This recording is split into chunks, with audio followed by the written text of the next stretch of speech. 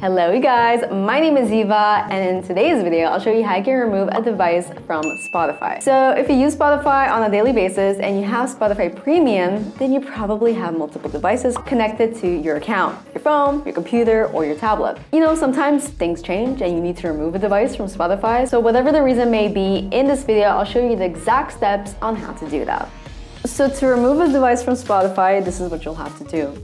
You open the Spotify app on your phone, and on the home screen, tap on the gear icon in the top right corner to access Spotify settings. You scroll down and then click on devices, and then select the devices menu at the top of the page in order to change the devices connected to your Spotify Premium account. You scroll down and find the name of the device you want to remove, and then click on the 3 horizontal dots to the right of the device. In the pop-up menu, select Forget Device to remove the device from your account, and there you go.